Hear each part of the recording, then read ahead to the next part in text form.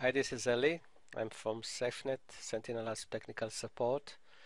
In this session, I would like to show you how to work with our HASP Runtime API for the C#.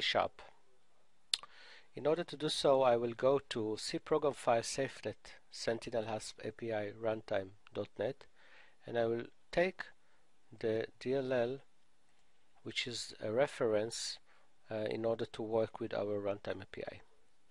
I will just copy it into my project and then add it into the reference.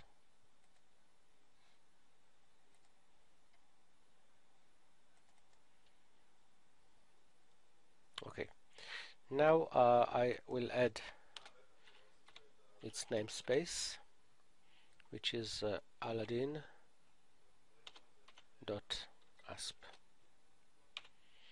Okay.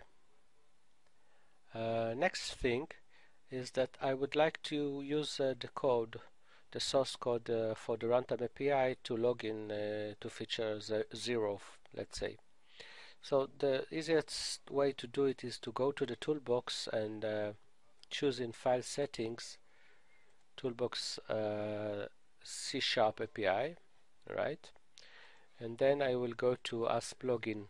Make sure I'm working with my batch code. Currently it's demo may because it's only for demonstration. And I will just simply copy the entire source code from the toolbox, and I will copy it into my application over here. So let's save and run it to see whether it's working. So it seems to be working. Let's go and see with over here before the login what we have here. Control F10, and then I will proceed and we'll see the status. Oh, status I see here. Status is no API DLib, which means it fails. Okay, so this is as a matter of fact the expected behavior. I have done this process in order to show it to you, this no API DLib.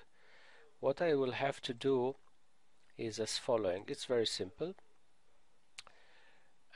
Despite the fact that I use this ASP.NET Windows DLL, this is only a reference, which is as a matter of fact a wrapper. It's not the API itself, it's just a wrapper which calls the HASP API, and the HASP API itself resides inside the runtime C. So I will go to runtime C Win32, and I will take this DLL. This DLL is the API itself, so I will copy it into my directory over here. And now let's see if it's working.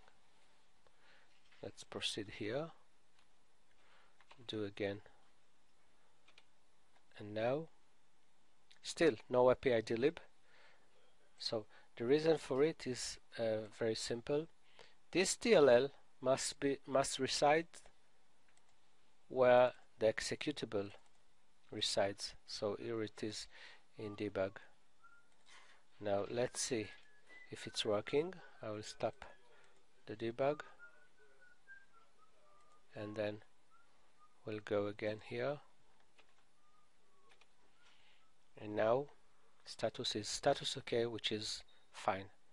So this is the way how you use the Runtime API for the .NET. One small note I would like to say is that this file, which we took from the C API, has Windows demo DLL. As a matter of fact, as I said, this is the API itself. But if you would use not the demo MA batch code but your own batch code, then the name of this file would not be haspwindows_demo but haspwindows_ and a number which represents your vendor ID. Thank you for watching.